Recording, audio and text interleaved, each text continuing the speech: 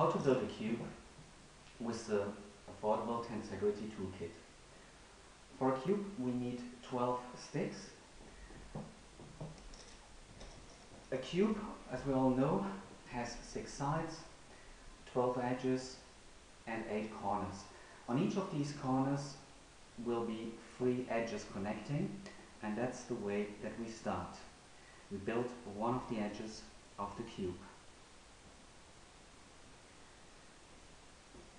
The connections are always in the same way, so that the knot points towards the short end of the connection. Now we continue with the second corner that will be on the same side of the cube. So we start off the model by building all 4 corners that belong to one side of the cube.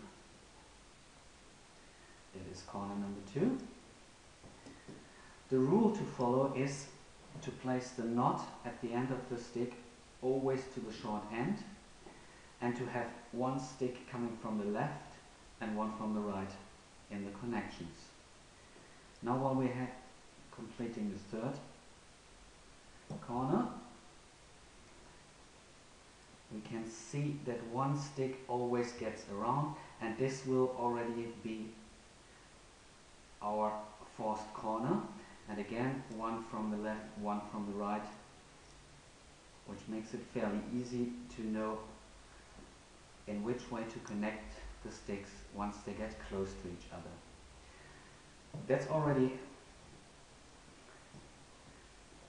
half the cube. Now we know we have 4 open ends,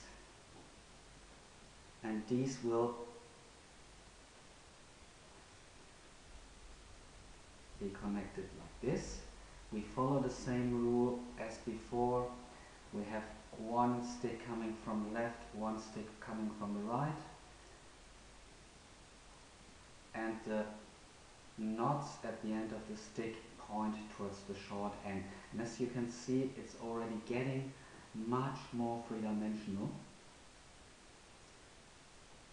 and we have to bend down some of the sticks. But if we follow the simple rule of knowing how many sticks we have in a corner, and that we always have one stick from the left, one stick from the right, it is fairly difficult to get lost. And all I'm doing here is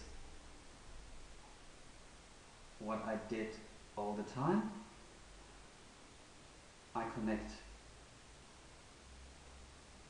the sticks in a way that the knot points towards the corner, and that you always have one stick from the left, one stick from the right, which applies throughout the model. And all of a sudden there is your tensegrity cube, which can collapse